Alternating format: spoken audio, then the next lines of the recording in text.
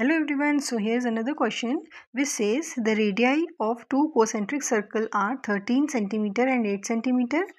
AB is the diameter of the bigger circle and BD is a tangent to the smaller circle touching it at D and the bigger circle at E. Point A is joined to D, then find length AD. So in the question it's given that there are two concentric circles. So this is the center of both of the circle. So let us name it O. And the radius of bigger circle is given 13 centimeter. So let us assume this is OB, which is 13 centimeter. OB, which is radius of bigger circle, is 13 centimeter. And the radius of a smaller circle, which is OD, is given 8 centimeter. And the BD, which is tangent to the circle, touches the bigger circle at point E. This is tangent at point D, which touches the bigger circle at point E. Now, if we join AD, this, so we have to find the length of side AD. So let us solve this question. So OD, this is a radius of a smaller circle. This is 8 centimeter. And this is the radius of bigger circle, which is 13 centimeter. And we know that radius is perpendicular to the tangent. So this angle will be 90 degree. So triangle ODB is a right angle triangle. So by Pythagoras theorem, we can write OB square is equal to OD square plus BD square. OB is 13 centimeter, OD is 8 centimeter. So on substituting the value, we will get 13 square is equal to 8 square plus BD square. This is 169 is equal to 64 plus BD square, or 169 minus 64 is equal to BD square, or 105 is equal to BD square. This implies BD is equal to square root of 105. So this length we know this is now square root of 105. Okay.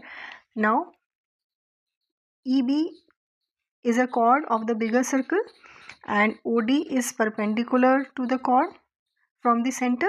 So we know that perpendicular from the center divides the chord into two equal halves. So ED will be equal to BD, right? So this side will also be of 105.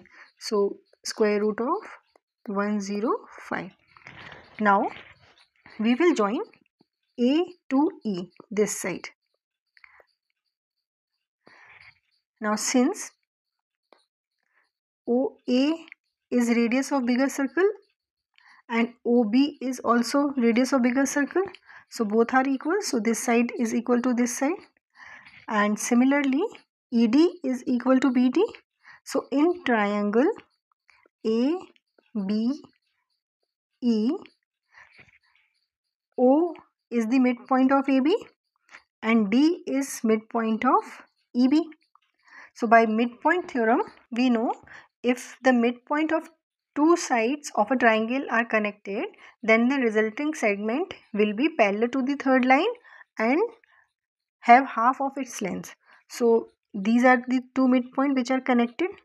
So this line will be parallel to AE, that is OD will be parallel to AE and OD will be half of AE.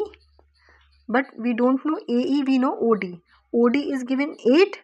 So 8 is equal to half of AE, which will give AE is equal to 16 centimeter. Right? So this is 16 centimeter. Now we will take triangle ADE. this triangle.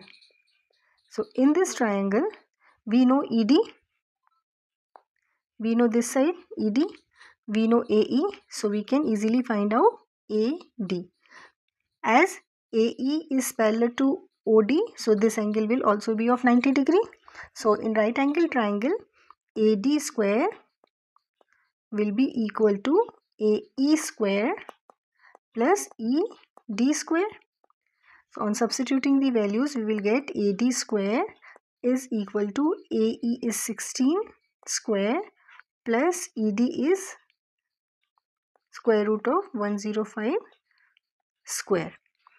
Now this will give AD square is equal to 256 plus 105, or this is equal to 361, or AD is equal to square root of 361, which is equal to 19 centimeter.